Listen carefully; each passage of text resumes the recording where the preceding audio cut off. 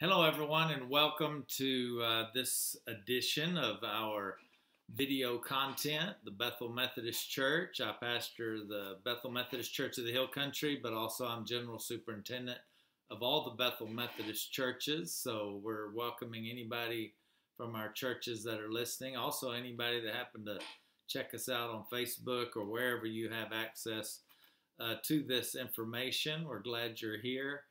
I want to thank Gary Baltus, who bought for us a really nice external mic. I can't find it right now, so I'm going to have to try to speak up loudly. We use it at church at different times and different places. And my technology specialist, a.k.a. my wife Cindy, is not here right now. So I'm going to just try to speak up, and hopefully the sound quality will be fine. Last time Cindy said the candle was crooked. That was because I had that wireless mic kind of stuck under there so you could hear me better.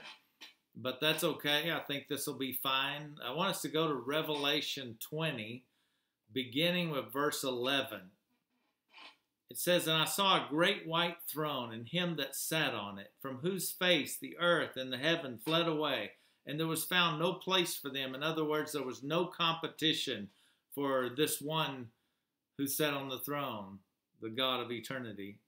"And I saw the dead, small and great, stand before God, and the books were opened." And we know that judgment is according to God's word. The Bible clearly states. So we know the books that we have access to by the grace of God are going to be the books of the Bible that are going to be there, and we're going to be judged according to those things. And then it says another book was opened, which is the book of life. And the dead were judged out of those things which were written in the books according to their works. So not only do we have the revelation of God and the words of the Bible, but we also have the Lamb's book of life. Those who've had the righteousness of the law happen in their lives because of a relationship with Jesus Christ. Those are the ones who will be written in the Lamb's book of life. Then it says, "The sea gave up the dead which were in it, and death and hell delivered up the dead which were in them. And they were judged every man according to their works." This lets us know that men will have already been judged because they'll come from hell, they'll come from heaven, they'll come from everywhere that men are to be a part of this judgment. So their destiny's already sealed. So Judgment Day isn't to determine my destiny or yours. Judgment Day is to let us know once and for all God was right in everything that he has decided in the past, and he's deciding at that very moment. It says, "And death and hell were cast into the lake of fire." This is the second death. "And whosoever was not found written in the book of life was cast into the lake of fire." Now, this is a prophetic picture of that final judgment. And the book of Revelation has some highly symbolic language and images, as most of you know. When held together with the rest of God's word, we can easily find out what those messages are. For example, in verse 15, where it says they were written, those not written in the book of life were cast into the lake of fire. A lake of fire is a symbol of a real hell. But what is the image? It's a lava flow. It is that which comes forth from volcanic activity is the symbol. It has brimstone. It has sulfur in it, as we all know. What a powerful image. The flow of lava destroys everything in its path. If you've ever seen anything taken over or thrown into a lake of fire or a lake of lava, it's just destroyed. It's taken away. But is that a literal description of this very real hell, or is it a symbolic or symbolic imagery? The Bible gives us a literal description of hell, and at the end I'm going to share that with you, one of the places that exists. But it uses these earthly examples so often. In the Old Testament, you have references to Sheol, which is a more general term meaning the place of the dead, or Hades, the Greek equivalent of Sheol. But the dominant Greek New Testament image of hell is the word Gehenna, It was a real place on earth, but it was used of God as a powerful image or symbol of a very real place called hell. Gehenna was and is a valley southwest of Jerusalem, just outside the gates. In the Old Testament, it was a place of a despicable act of sacrificing babies to the pagan deity Moloch. It was such a horrible act and such a horrible event that became a place of disgust, a place of uncleanness. And later, it's reported that it became a garbage dump. And what is a better symbol or image of hell than a garbage dump? How appropriate. Fires are burned, whether they're the fires of the sacrificial fires of Moloch or the burning of trash and the worms and the maggots of such a place.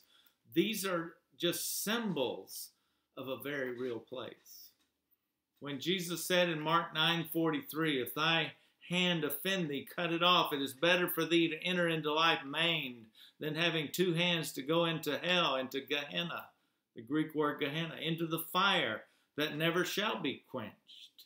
Now, those earthly fires were quenched, but he's talking about something that those things symbolize that will never be quenched. Where the worm dieth not, those worms have died. But he's talking about a place where the disgust of that place it will never end. And the fire is not quenched. The fires of Moloch, as I said, have gone out. Garbage and trash fires and maggots would die out, but never the purifying reason for hell. The nasty, offensive stench of sin must be gone. It's not just smelling up the place. It's a danger in carrying the disease of sin. Hell speaks of the enormity of our sin, how disgusting and what a threat it is to God and to his creation and his environment. He's only allowed it to expose it for what it is, but he's going to be rid of it. Justice spoke loudly on Calvary. God's disgust for my sins and your sins was poured out on his holy Son. It was a display of judgment that we would understand and know this is what our sins deserve. This is the enormity of sin in God's creation. And justice says sin must be gone. We must recognize it for what it is. We must understand the gravity of sin as expressed and remedied, fortunately and blessedly by Jesus. Or you can reject what God says and what God offers. And listen, this is what the gospel is all about. You can be changed by a relationship with Jesus Christ, recognizing that your sins deserved what he experienced on the cross. That's what my sins deserve. That's what the sins of the world deserves. And we can recognize that, and we can accept the fact that Jesus endured that so that I could receive him, that he could come into my life and change me so that I wouldn't have to be part of God's garbage dump. I could be changed instead of removed. One day, all that offends shall be removed. And on that day, all will understand, God, you did what you had to do. God, you've done everything you could do to remedy this problem. You've offered your Son. You've offered an alternate way for sin to be dealt with. And are you in agreement with God? You will on the day of judgment. And that'll be expressed either by stunned silence of those who thought, well, a God of love won't do that. Or a God of love accept my pitiful works. Instead of a relationship with Jesus Christ that changes us from within. We're going to be sadly disappointed on that day if we're depending on anything else except a relationship with Jesus Christ. And there's a literal description of hell. We have all these symbolic representations of hell, but there's one in 2 Thessalonians, and it's in chapter 1, beginning with verse 7. Until you are troubled, rest with us when the Lord Jesus shall be revealed from heaven with his mighty angels in flaming fire, taking vengeance on them that know not God and that obey not the gospel of our Lord Jesus Christ. Here's the problem. You don't know God and you haven't obeyed the gospel of Jesus Christ in order to know God. And God is going to come and he's going to have to put an end to sin. He's coming in vengeance. He's coming in justice that is required to cleanse this world and God's creation of this detestable, rotting thing called sin that threatens the health of God's creation. He's going to punish them, it says in verse 9, with everlasting destruction. That does not mean annihilation. That means alteration of original purpose. God created us for a purpose, but we are going to never realize that purpose. Everlasting destruction. Listen, here's the literal description of hell. Destruction from something. It's separation. Destruction from the presence of the Lord and from the glory of his power. The psalmist says the heavens declare the glory of God. And so this literal description that God's coming to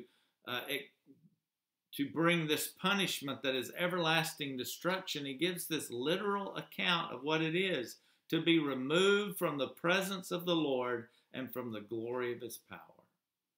Permanent removal from God and everything that he's made. It's not intentional torture. It's going to involve eternal pain of regret, absolutely. But it is God just simply removing the threat, taking out the garbage of sin from his creation, from the presence of the Lord and from the glory of his power. And will you understand what God has to do? Will you agree and come under the leadership of Jesus Christ? Repent of self-leadership and the stench of the mess that we make of our lives and of God's creation when we don't allow him to be God. Repent of our sins and ask him to come in and be the ruler, the Lord. Come under the leadership of Jesus Christ and let him rule. You won't regret it. And he's made a way through Christ that you can come under his leadership. And if you do that, you will stay with him for all of eternity. If you don't do that, you will have to be removed from God's wonderful, restored, cleansed adventure of all of eternity called heaven. Let's pray. Father, thank you for your word. And the Bible clearly states that your thoughts are higher than ours. That means you have something that is far more important. You have something that is far beyond what any human could ever figure out on his own about who you are and what you're doing. But thanks be unto you. Thanks be unto God. You've made a way through Christ that we can know you and we can come under your leadership, and sin can be dealt with in our lives. We can be changed instead of removed. That is the grace of God in Christ. And I pray that for everyone who hears, everyone who needs to hear, help us to spread the word that Christ has made a way, that sin can be dealt with instead of us being removed forever. Thank you, Father, for your love. Thank you for your provision in Christ. In his name we pray, in the name of Jesus. Amen. Amen.